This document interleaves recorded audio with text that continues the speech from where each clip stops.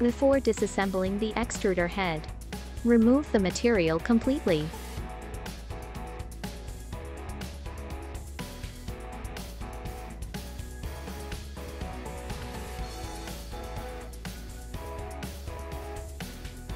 Unplug the 3 fan cables from the top of the extruder.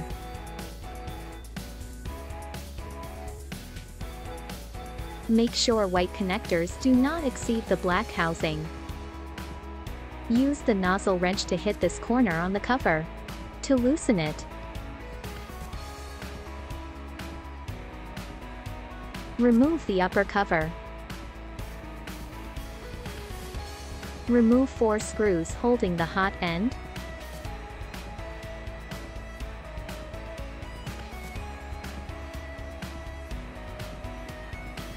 Unplug the motor cables and hot end cables.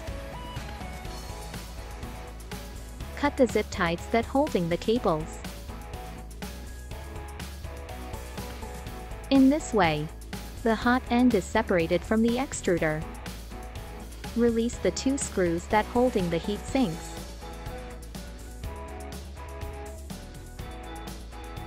Remove the 2 peak parts that locking the PTFE tube in place.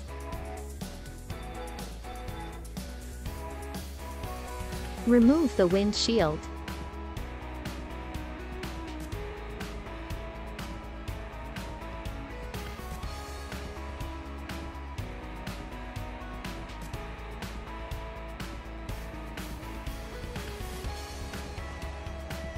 Release the heat sinks.